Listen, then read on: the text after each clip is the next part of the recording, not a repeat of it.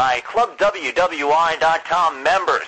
I'm standing by this week with a gentleman who has been wrestling for the better part of 2 decades. He's been a part of many successful tag teams. He's done many successful things, and long before they were in the boogeyman's mouth, well, he was making it a household name, the innovator of the worm, the one and only, Mr. Scotty, too Hotty. Scott, how are you? Hey, James, how are you, man? Thanks for having me on, dude. And you say wrestling the better part of 2 decades. I always jokingly say that I've been wrestling for 3 decades since I had my first match in November of 1989. It was the day of the Survivor Series, right? That's right. That's right. Brilliant promoting on the job of the promoter. Go head to head with the Survivor Series. I've been doing a lot of research. I've followed your career almost, I think, from the very beginning, watching you on TV. But before we get into that, why don't we fill the fans in on what's going on by you and how things are in the world of Scotty Too Hotty? Oh, everything's great, man. I'll tell you what. The last year of my life has just been phenomenal, man. It's been great. I've been able to continue wrestling and make a living doing what I love, and at the same time be home with my kids and my wife, and it's been great, man. I couldn't ask for anything more, really. That's awesome to hear. There's so many wrestlers, and for years you always heard about wrestlers who would leave the company, and they weren't happy with this, they weren't happy with that. But nowadays, I guess with the travel schedule, if you're able to get out of the business and you're still in one piece and you get to be with your family at some of their formative years, a lot of guys, it means more to them than being on television. Yeah, that's right, man. I mean, and I get so sick and tired of guys leaving there and pissing and moaning for every interview they do. That's all they're doing, man. And I look at it like this, man. I'm a 200-pound kid from a small town in Maine, and I made it to the big time. What more can you ask for, right? Absolutely. Well, you are actually a success story, I think, for a lot of fans out there listening, everybody who's interested in becoming a wrestler maybe down the line, to the point where I think it was even printed in WWE or F at the time magazine, that you had written a letter to WWF asking them what training schools they go to. I mean, you really took a proactive approach in contacting the company and asking what you had to do to become a wrestler, and you just followed your goal for it.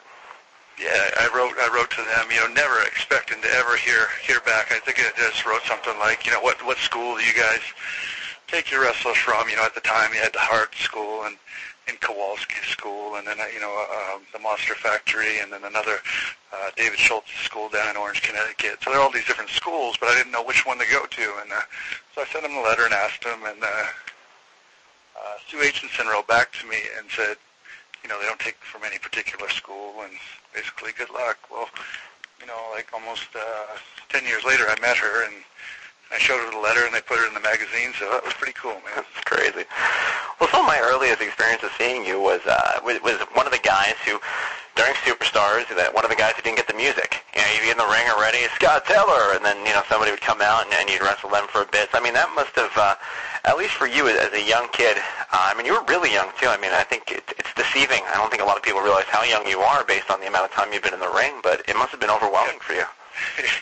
Yeah, people always think that I'm over 40, and I'll be 35 next month, man. So I feel like I'm over 40, but I started. Man, I must have been about 14 or 15 when I started first training, and then I had my first match when I was 16, and had my first WWF match when I was 18. I just turned 18, so. Yeah, it's been a hell of a ride, man. It's been great. It's like one of those Terry Gordy stories everyone talks about. Yeah, right. It's crazy. But being in that locker room and being especially so young, obviously as an Enhancement talent, it was different than being, you weren't really part of the locker room in the sense of, some of the other guys, but to be around them at such a young age, and some of these, at the time, too, some hardcore kind of grizzled veterans, was it overwhelming, and how were you treated? It was. I was always treated well there. When I first started there, I was like a human bump machine. I would take anything from anybody. So they liked me for that reason. The Beverly brothers always liked working with me because I would take their finish and just jump as hard as I could and land on my head and make it look great. So yeah, and like you said, it was just crazy, man. Because I would literally be at a Superstars or a Challenge taping with Hulk Hogan and The Undertaker one day, and the next day or 2 days later, I'd be back in high school. So it was crazy, man. nuts. Well, on top of it, too, I mean, how many times did you wrestle a night? Because back then it was, they taped about 3 or 4 in one shot. Yeah, I think it was usually, maybe twice at the most. Okay. But, yeah, it wasn't bad. It was a lot. Man, I think it's so hard to get seen now, since they don't use that many extras. And, that was my way in, was by doing that. And, it's hard to be seen now because they don't use any of those guys. Oh yeah, well, I mean, I think one of the best things about you and what made you kind of appeal to the fans was that not only did we get to watch you get these different gimmicks, but it was almost like fans who watched early on got to almost grow with you in a way because we watched you go from that enhancement talent, and you kind of kept the same name. It was Scott Taylor, and then when you started getting pushed, it was still Scott Taylor.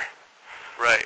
And I think, you look at how badly the Scotty Hotty character was driven into the ground, I think they tried to kill it off, but I think those fans knew the story, they knew the backstory of what it took to get there and how long I'd been going. It wasn't just that character, man, it was the whole thing and my whole story of getting there that they appreciated, and I think they respected that, so they stayed behind me, man.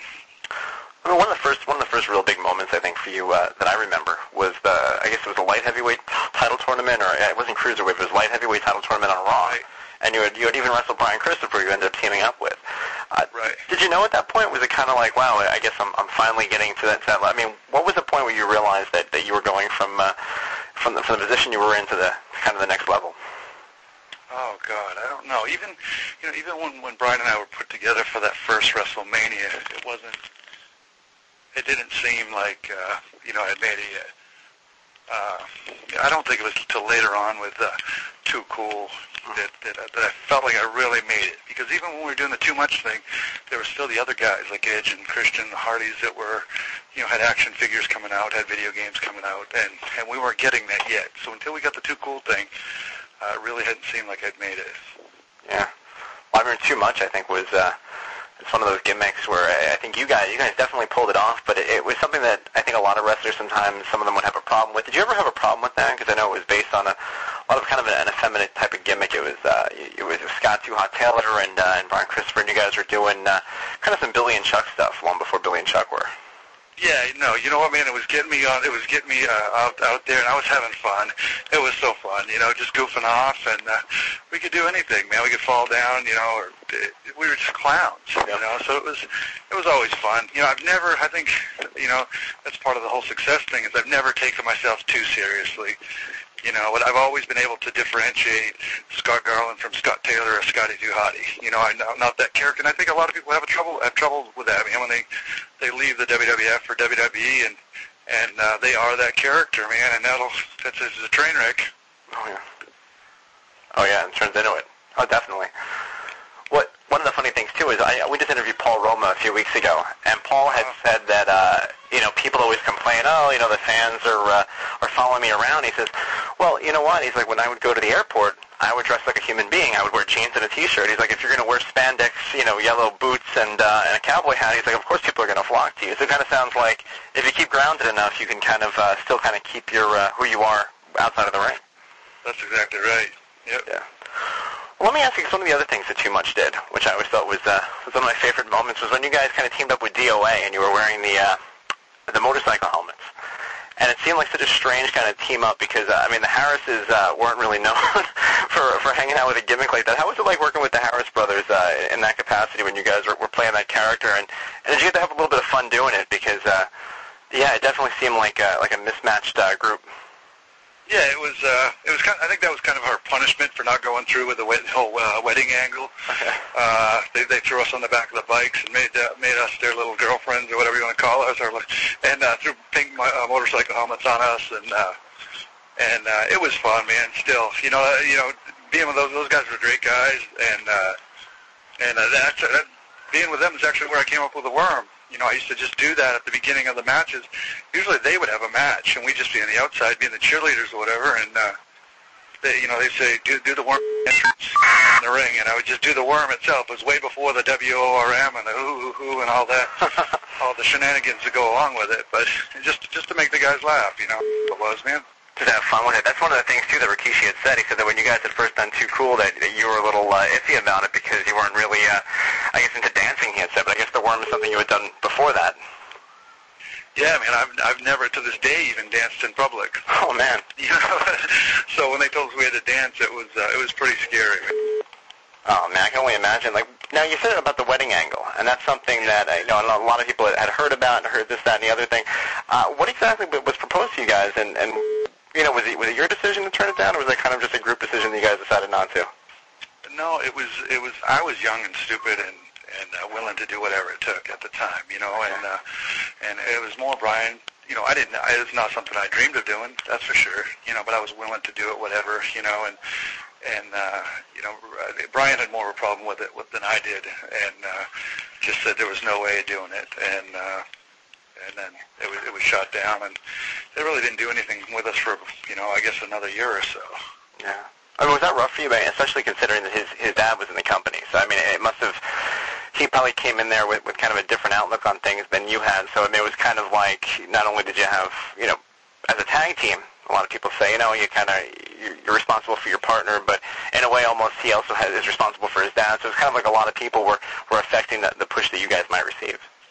Yeah, I'm sure, man. You know, I'm sure my dad wouldn't have been too happy about it either, being a construction worker. Don't imagine. Oh man. But everything worked out, man. So it's all good. Well, let me ask you, because one of the things about Too Cool, before we get into like the starting them up and everything like that, one of the things that I still remember to this day, it was the Monday Night Raw from Dallas, and it was a 5-on-5 tag team. And I remember because the crowd was incredibly hot. It was you guys, and it was this big group. I think it was the Radicals and Triple H, and it was you guys and Rikishi, and I think it was The Rock and Sock together. Yeah. And the crowd was on fire. And I remember you came out to do the worm. And people people used to pop for it, but they went insane for it, and it kind of felt like that was like the real night where everything kind of took on this, went to a new level for you guys. I mean, do you have memories of that night and going out there for that match?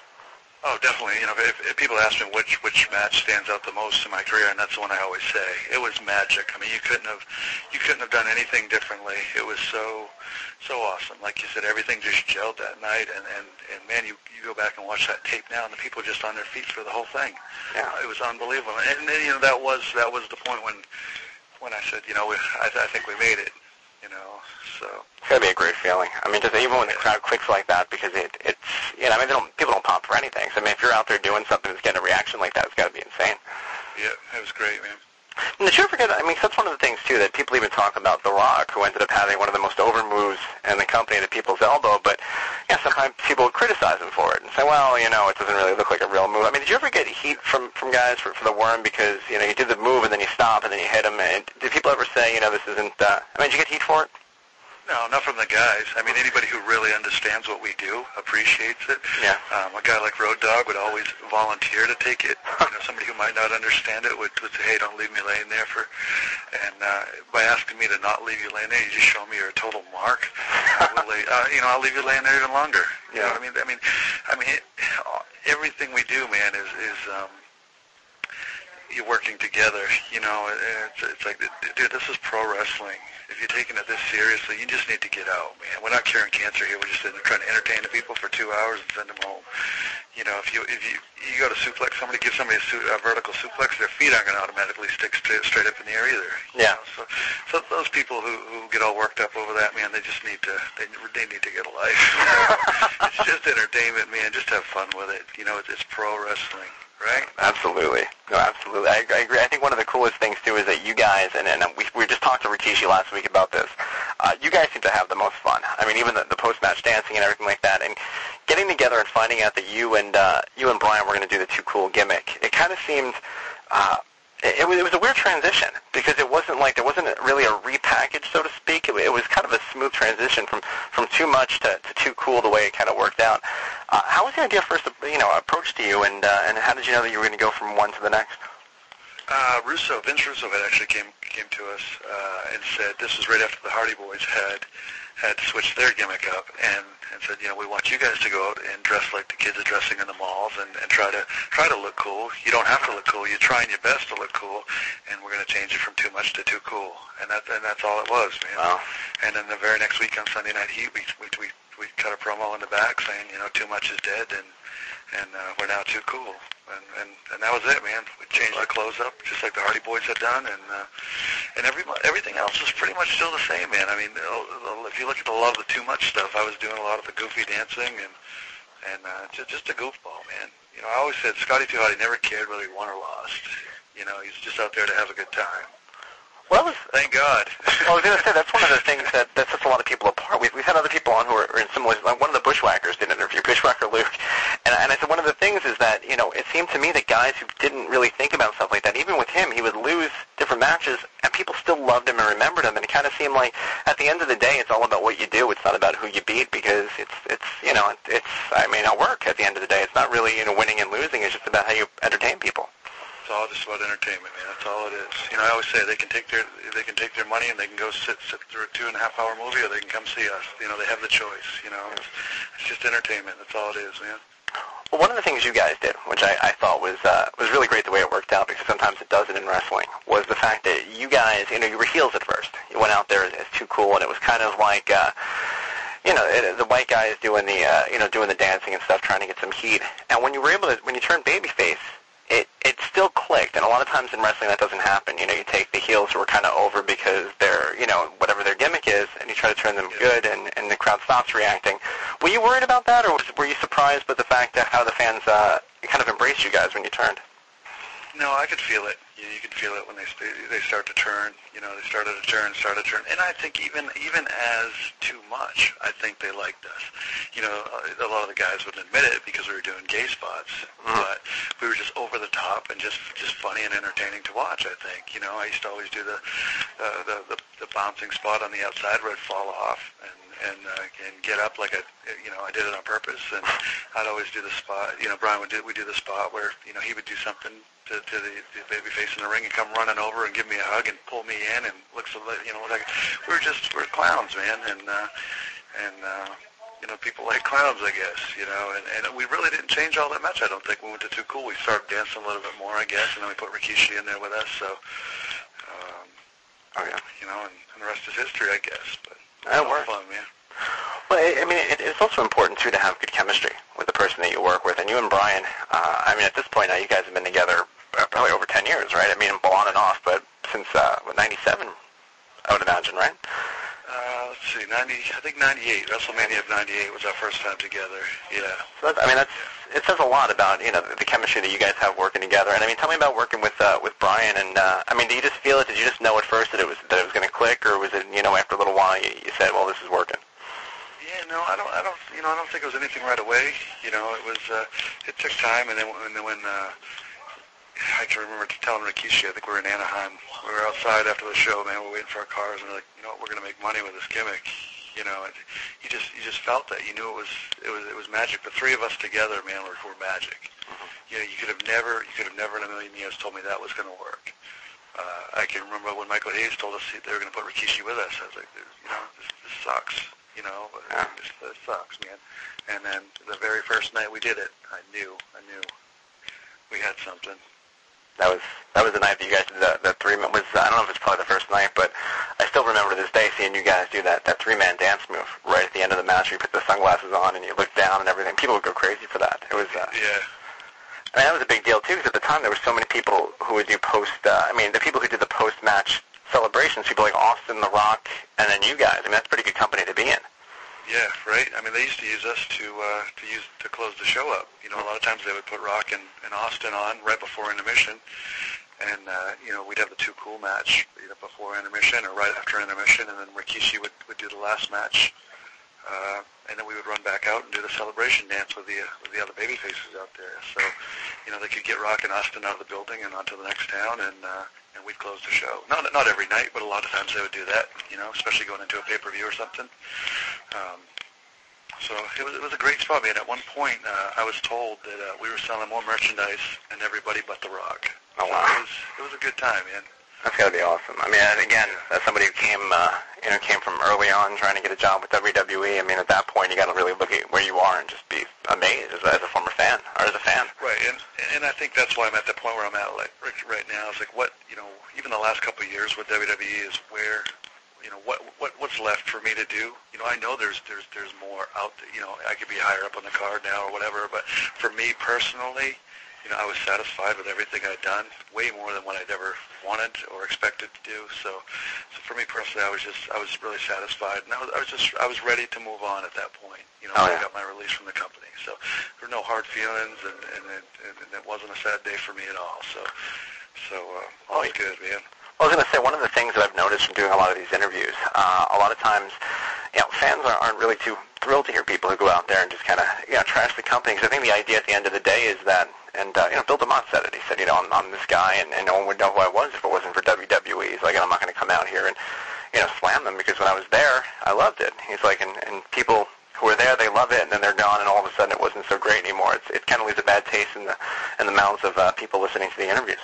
Sure. It's just been done so much, man. Yeah. So bitter so many times. It's like, sure. You'd like to have it end a different way, or you'd like to be able to choose your ending there, or whatever. But then I look around my house, man, and 99% of the stuff, the material stuff that I have in my house, I bought with money that I made with that company. So what would I have to complain about? Nothing, man. Nothing.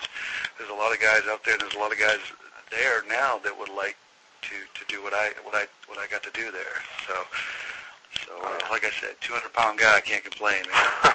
Into the Giants. Plus, as a former tag champion too, which I think is something that should be pointed out. I mean, you guys won the belts with that. Actually, it was a crossover at the time with Kid Rock's partner Joe C was there. And it's funny you say that, man, because right now I'm sitting in Taylor, Michigan, the home of Joe C. Oh, wow.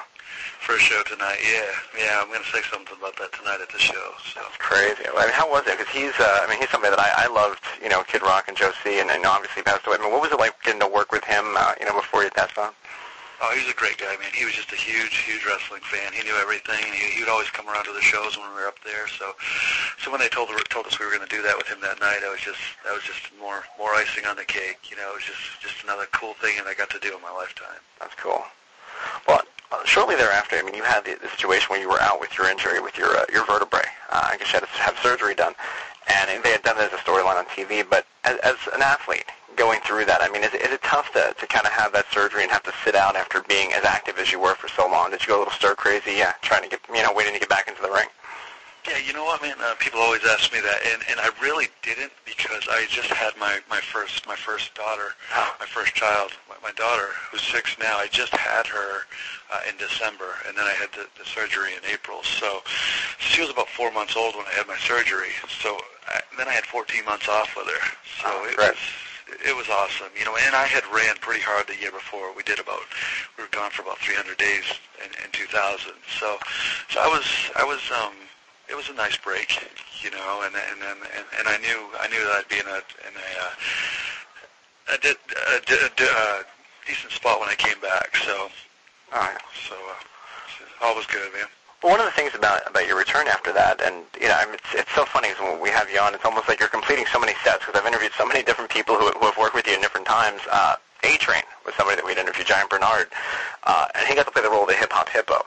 Yeah. And it's funny because it's memorable, but it didn't really even seem to have the same kind of click that you had with Brian, obviously, and with Rikishi. But working with him and making it work as much as you guys did, how was that? And it was such a different gimmick for him. Was it kind of tough to try to bring him closer to your character and get him out of that whole scary, hairy back type of thing that he was doing up until then? Yeah. I mean, it was our idea, A-Train's and my idea to put us together. We were friends. We were traveling together, and we've been friends for a long time, way before he was even with WWE, and he's a New England guy too. So they put us together, at our request, and then they never really got behind it, And also our idea was that I would still be Scotty Too Hotty, the goofball, and he would be A-Train, the 6'5" killer. Yep. And then they want to change it and make him a dancing goof like me. So I think it would have worked better the other way. Yeah. Him as, let me play the little goofball and let him be the giant, and the killer who's always got my back, But I think by making him a dancing guy, it made it more like the Scotty and Rikishi thing. And it just didn't. It looked like he was almost a replacement for Rikishi. Yeah. Well, is it rough? It's something it's kind of a theme that comes up a lot of times fans, complain about something, and then you get to talk to the people who were involved in it, and it always kind of seems like they had a better idea for to play it out than it ended up playing out. And it kind of seems like sometimes things get changed, and you don't really find out why, and it can kind of be like at the drop of a dime. Next thing you know, a storyline that you thought was going to go one way goes a different way because of a writer did this or something else happened.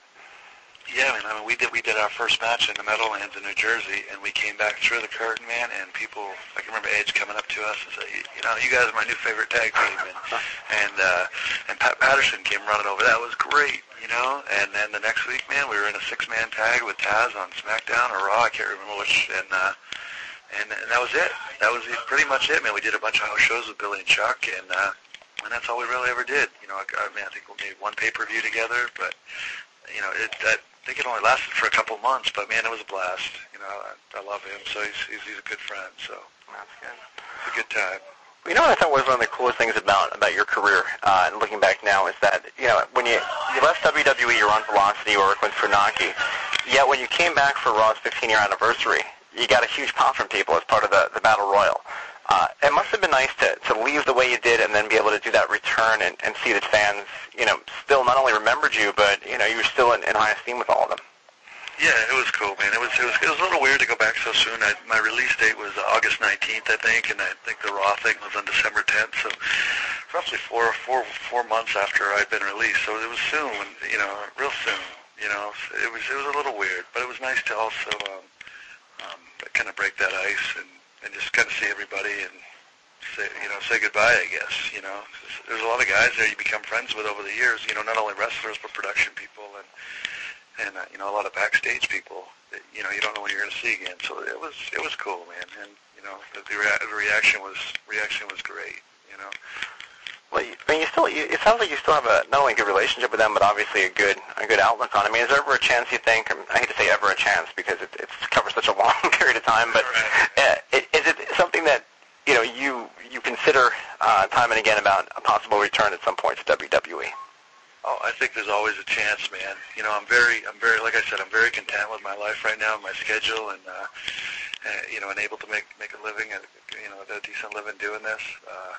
But I think there's always a chance of going back. And I honestly, I would have a hard time believing that it's over, that you haven't seen me on a bigger platform than what I'm doing right now. Just with that character, man, it can be brought back at any time and plugged in, and I know it'll work. Never say never, man. But I am content right now. So. Well, it also seems like, you kept saying for a 200-pound guy to go as far as you do, but it kind of seems like, especially with the current environment in wrestling, it kind of seems like if there's ever a time for a 200-pound guy to be featured. Yeah, right? Exactly. Yeah, that's what I say. And that's what's kind of frustrating. I've always been a drug-free guy. I've never done any drugs in my life, so I don't even drink, man. So I'm like the poster child to be the guy there right now. So it's strange, man. It's frustrating at times when you see different things going on there, and guys failing drug tests, and just you're sitting at home, and that kind of thing frustrates me. But like I said, what you gonna do? Just be glad that the cards are dealt.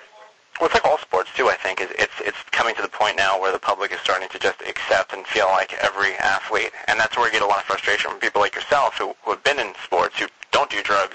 The fact that everybody kind of gets heaped into the same mold of saying, well, all athletes do that, when in many cases, well, a lot of them do, not the majority.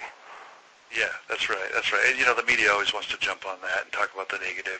When the whole Benoit thing happened, WWE does a lot of work, a lot of good work with Make-A-Wish. I couldn't tell you how many, Make-A-Wish meets I did over the years while I was there, and not once do you ever hear the media talking about that kind of thing, and I know John Cena and Batista and Rey Mysterio, all those guys are still doing them to this day, and nobody ever wants to talk about the good stuff. It's always the bad, Oh, yeah.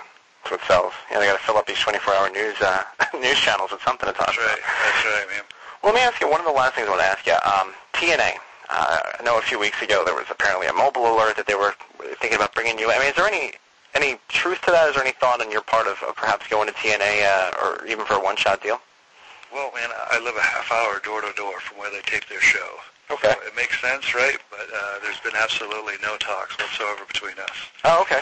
So, you never know, man. But You know, well, hopefully someday we can do something. But well, I was going to say, it's something that I've read before and I've heard about. I'm sure you spend a lot of time down there anyway. You're a Disney buff from what I've gathered. Yeah, all the time. I mean, I was at Universal Studios yesterday. Oh, wow. Just hanging out outside. The rides, man. Yeah. That's cool. That's got to be great. I'm a lunatic.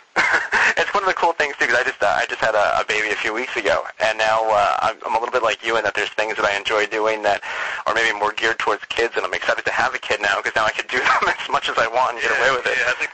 Yeah, my problem is I was doing it before I had kids. You know, I'm crazy, man. That's what I always say. I spend my stupid money on the theme park stuff. I've got like parts of rides from the different theme parks and from Disneyland and Disney World both, and you know, that's my stupid money that I spend. I said, well, why do you need the front of a Buzz Lightyear ride vehicle? That is awesome.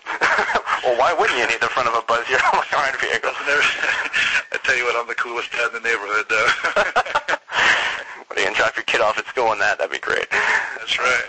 Well, one of the last questions I want to ask you, we ask all of our guests the same question, and for you, as somebody who grew up watching, I'm sure there's going to be, you have a lot to draw on.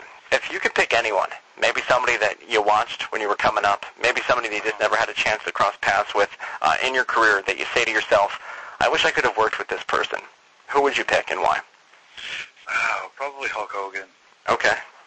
Never got to do anything with him. You know, I met him a few times when he came around for his, you know, towards the end of his WWE days, and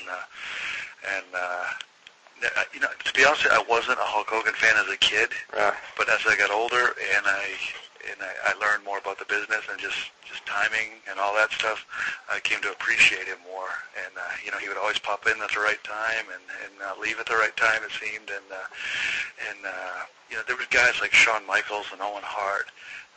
Those are the guys that I always name as guys that I looked up to and modeled myself after, I think.